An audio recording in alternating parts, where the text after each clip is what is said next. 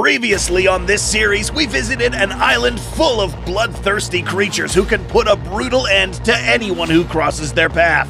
But today, we will be visiting the most dangerous island in the Jurassic Park franchise.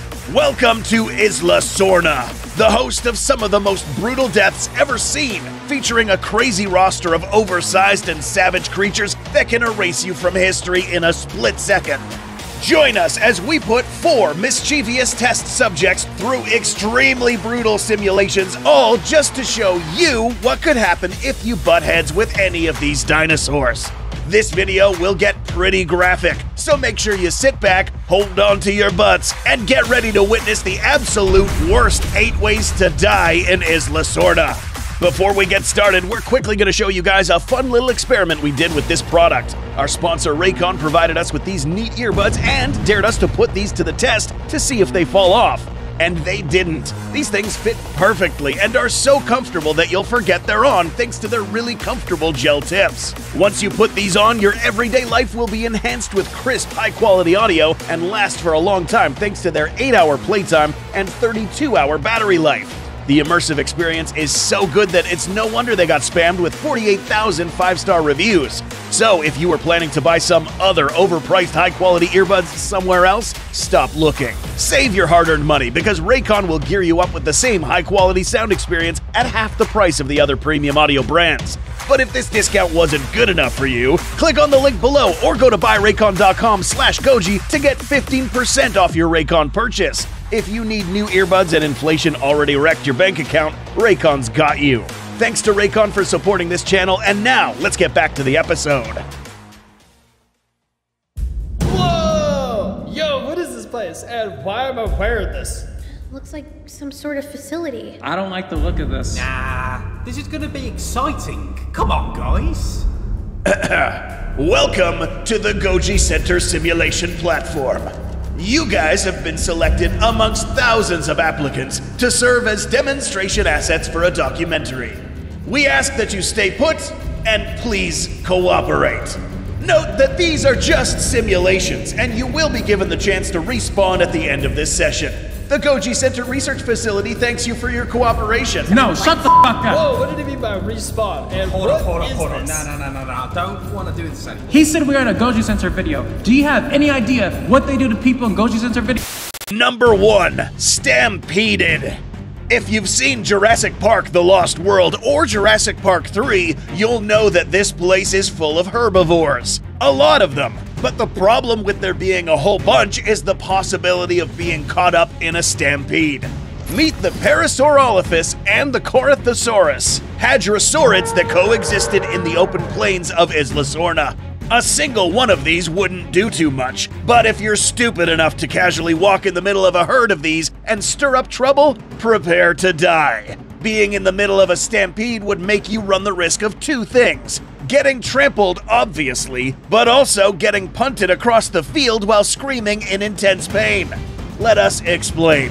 We'll guess that many of you haven't seen a horse go right through a human being, but here it is.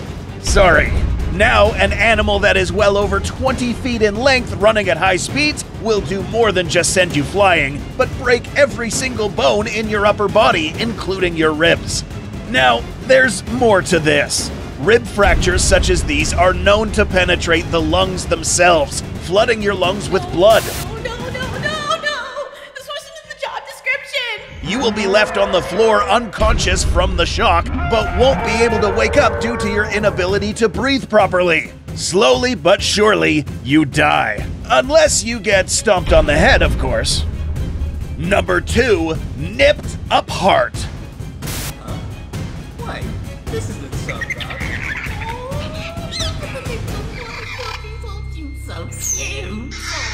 Those of you who remember this film will also remember Dieter Stark and how he was sent to the afterlife in a very messed up way. The culprit? Compsognathus, or more commonly known as Compys, were one of the smallest dinosaurs in this franchise and also the most fragile. But don't let these little guys fool you. Together, these small dinosaurs can bring down something as large as you. These guys are armed with small but sharp teeth in their jaws, claws sharp enough to get a good grip on you, and friends that can cut you down one slice at a time. But the real killing comes after you eventually succumb to what is known as swarm tactics. The practice of literally swarming the prey or enemy until they are eventually overwhelmed and can't do anything about it. As we can see here, Dieter Stark fell prey to these little guys, not because they were stronger than him, but because there were more of them. A good number of these will eventually nip you until you bleed out. And eventually, after so much nipping, one Compy will be able to cut into any one of your veins, which causes you to bleed much faster. Combined with your rapid heart beating, you'll lose consciousness in no time. Throw me from here at once.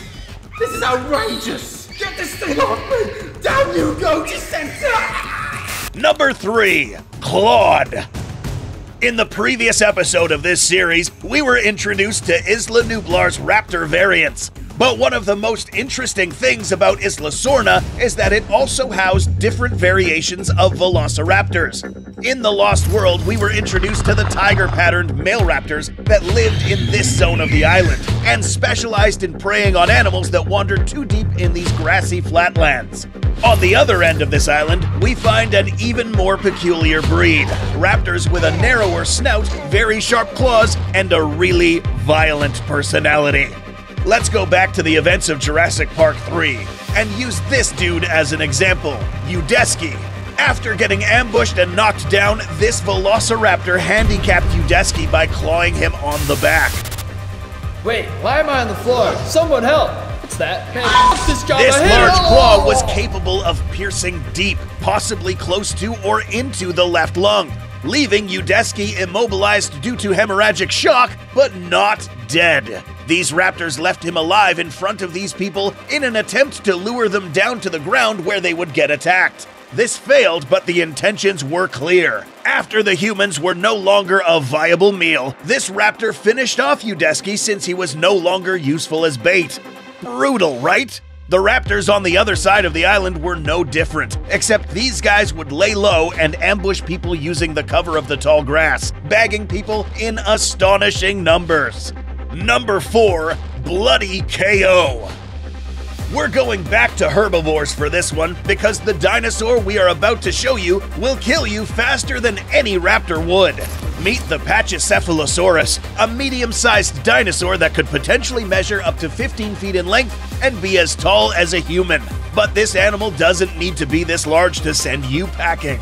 In the film Jurassic Park: The Lost World, we catch a glimpse of a small to medium-sized Pachy that was being captured by InGen operatives, or an attempt at that. This animal's very thick skull is attached to the vertebrae from the bottom instead of the back, so when it lowers its head, it can absorb a much greater impact. In this episode, you will be on the other end of this impact. So, what can an impact such as this do to you?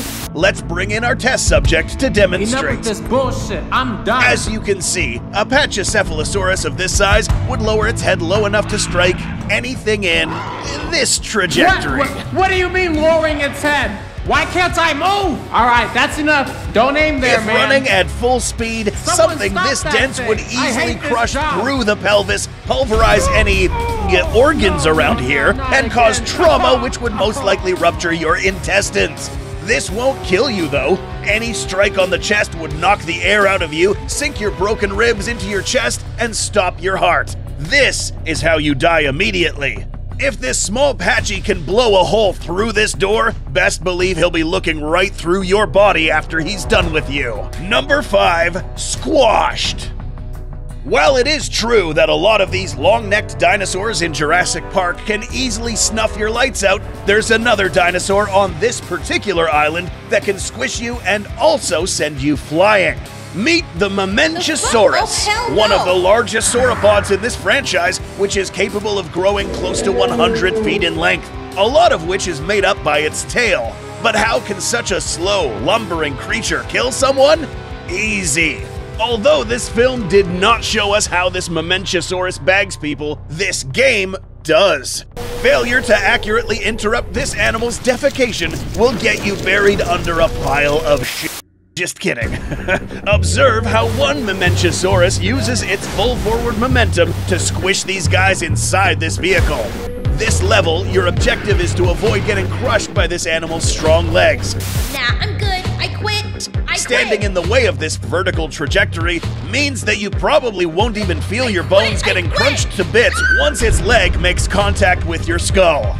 If getting stumped wasn't bad enough, these engineered Mamanchosaurus had a long whip-like tail. Although different from the actual scientifically accurate Mamanchosaurus, a whip like this is believed to be able to be swung so fast that the end of these tails could break the sound barrier, meaning that being on the wrong side of this tail would tear you to pieces upon impact. The good news for you is that if you're hit on the right spots, you won't feel a thing. I don't want to do this anymore. Stop this right now. I'm calling my lawyer. No! Wait, no, don't respawn this one, please. Number 6, Chomped. You cannot be serious right now. Come on, you guys clearly lied in the job description. You know what? Screw this voluntary thing. I want to be paid. If this thing is going to eat me, I swear I'll report this place to the local authorities and shut you. This is the Ceratosaurus, an extremely intimidating looking animal but picky eater armed with a mouthful of teeth capable of cutting up and eating something such as you in one gulp. Had these guys not rubbed poop on them prior to this guy pulling up, they probably would have suffered the same fate as the dude who contributed to this pile of crap. Stay tuned to see what we are talking about. These muscular dinosaur jaws are wide enough to fit your entire upper body inside its mouth. Its strong neck muscles will allow this thing to rip your upper body up. Believe it or not, this method of killing won't kill you immediately. You'll be able to look down at your lower body getting ripped away as you slide down this animal's throat. Once you lose enough blood, you'll lose your consciousness and then die in pain. But there's another dinosaur in this island that actually kind of did this, but it was a lot more brutal. Number 7, ripped in half. But we just saw someone get torn up. No, but not like this guy. This unfortunate fella had the unlucky privilege of feeding not one, but 2 T-Rexes. In this section, we will discuss how this guy died and how it felt to die this way. If you saw the previous episode, you'll remember that we learned that a T-Rex wouldn't need to exert its entire bite force on a small human. A subtle bite would have done the trick. Same applies here. We're going to watch this in slow motion. First, we see how Eddie was lifted up with ease by his leg. And it just so happened that the T-Rex's teeth made contact with his tibia and fibula, possibly fracturing them both. Believe it or not, this was the most pain Eddie felt throughout this process. Why? Watch closely as he gets tossed midair and then with these huge jaws gets caught once again, but on the upper part of his body. Wait, no, come on, why do I have to play the part of Eddie? I deserve better than Having this. many 6 to 12-inch teeth puncturing these areas would very quickly shut you down. Luckily for Eddie, he didn't have to feel the other T-Rex grab his other leg and rip it off. At first glance, this looks like an excruciatingly painful way to go, and it was, but not for long. The next creature on this list will boast many more ways to kill. Before we continue on, and while we clean this mess, we're going to quickly go over some honorable mentions. In the previous episode, we discussed 3 dinosaurs with really messed up ways to cancel your family tree, but they also show up on this island, but different. Let's begin with Triceratops. While Nublar's trike specimens were up to 30 feet in length, these Triceratops were a whopping 35, just 2 feet shorter than the juvenile Rex from JP3. Another oversized dinosaur here is the Stegosaurus, which measures approximately 33 feet, but in Isla Sorna, this thing was as long as a T-Rex. Yes, you heard that right. This thing was huge and a bit more temperamental. Perhaps the most interesting of these variations is the Carnotaurus. This is what it looked like in Isla Nublar, but according to the novelization of The Lost World, there were a couple of Carnos that looked like this. And these were able to blend in with their surroundings, making them all the more dangerous. Check out the previous episode if you haven't to find out the gruesome ways these things could kill. Time to move on to the next dinosaur. Is it over? I hope so. This place sucks ass. Bunch of freaking commies doing commie bull. So, who here is not subscribed to Goji Center? Wait, no. I was just kidding. I'm subscribed. Number 8, mutilated. In this island, there was one dinosaur whose mere existence disrupted the ecosystem of this entire biome: the Spinosaurus. During the events of Jurassic Park 3, it is mentioned that this Spinosaurus was well over 40 feet long, and fully grown, it could have measured even longer. No, you don't even have to lie anymore. You can't lie to me, you Goji Sensor people. I know what y'all finna do to me. Y'all gonna feed my ass to that Spino. Something very important to note is the fact that this Spinosaurus is completely different from the real world and scientifically accurate Spinosaurus we know today. This animal's shape and form has changed so much throughout the years that in a few days from now, this model will probably be outdated. The point is, because this Jurassic Park Spino was reconstructed in this fashion, it is much better equipped to hunt down and kill fast-moving prey and kill larger dinosaurs such as this T-Rex. Meaning that so far, this Spinosaurus is known to be the most dangerous dinosaur in this island. But let's go to the killing simulation platform. Focus your attention on these two weapons: its long jaws and its large, sharp claws. These jaws are much longer than the T-Rex's, allowing it to catch little creatures such as you a bit more easily on a horizontal axis. You bastards! I hate to. Which is what happened to Cooper. The fast snap of these jaws would immediately crush your ribs and vertebrae. Your organs, including your heart, would have been obliterated due to the shock of these jaws snapping shut. But this animal has other ways to kill. Take a look at the size of these claws. A single claw is large enough to pierce a hole through your upper body, and with the force behind the blow, your corpse would be torn apart with a single strike. But the real reason why this dinosaur is on top of this list is the fact that running away from this animal is almost impossible. In this franchise, the Spinosaurus proved to be a vengeful creature, chasing these humans through land and water until it was finally repelled by fire. What other dinosaurs in this franchise do you think are more dangerous than the Spinosaurus? Do you think we will see something truly stronger than the T-Rex, the Indominus, and the Spino? Let us know in the comments! Please make sure to subscribe to be the first to be notified when we drop the next video in this series. Thank you for watching, and we will see you in the next video!